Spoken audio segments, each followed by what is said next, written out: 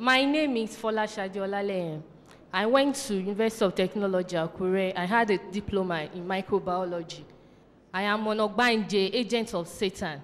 Prophet TB Joshua, when I look at you with the magnet in my eyes, so I'll just focus my eyes like this and look at you.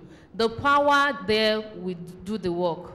Prophet TB Joshua, I use the power in my heart to lust over you. You are very handsome. You are the type of man I like. I like everything about you. I always wish in my heart you are my husband.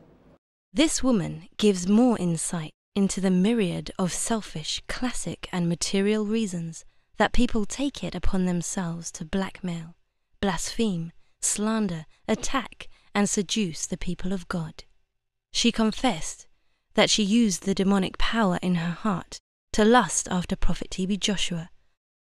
It is this lust that made her try to seduce the prophet for her own ends. But as the Bible says, if you fail to begin with God, you will end with failure. I'm an Ogbanje, agent of Satan. The power in my eye, I use it to seduce men like this. My mission here is to destroy man of God. That day the light was hot. It's like never take the light that very day. So I wanted to come out. So when I want to come and touch you with the power in my hand. I will touch your bronchus. The demon-possessed woman confessed the plan she had to attack Prophet TB Joshua in the dark during a blackout. The woman explained that she wanted to attack him in the dark, saying that she would hug and kiss him while using the demonic power in her hands to touch the man of God's private parts. So I wanted to come out.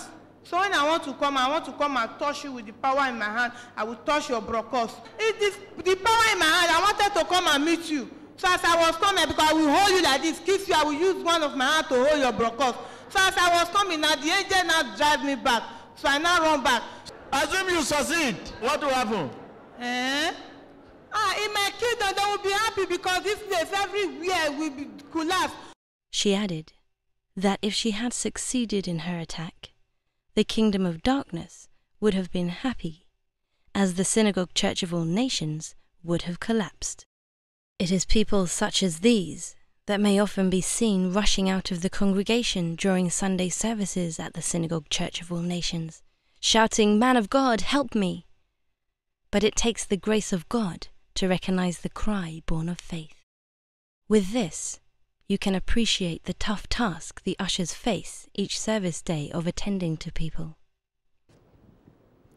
My name is Stella Njoko. I'm an Ogbanje, agent of Satan. My mission here is to seduce the man of God, Prophet TB Joshua. I want to come and collect his power. This church will now be collapsed. You will no longer hear people no more again. I will come to you inside your office and I will seduce you with my eye. This woman says that she had planned to come to the man of God's office to seduce and destroy him there using the demonic power in her eyes. If she had succeeded, she says, the church would have collapsed. You make love to me, your power will now be less. Where? Inside your office, of course. What likely to happen? Your church will now be collapsed. Can you imagine what agents of Satan like these do to thousands of people? How would anyone be able to know that this was her intention for asking to see the prophet in his office? Can you see what it takes to attend to those who ask for an appointment? The Bible reminds us that everyone lies to their neighbor. Their flattering lips speak with deception. I am an Ogbanje, a princess, a fish, and a snake. I have 5 powers. What is your mission here? My mission here is to destroy you. By seducing you with the power in my eyes. Then when I seduce you with the power in my eyes, you will be charmed. Then you ask me for an outing. Why we go out to make love?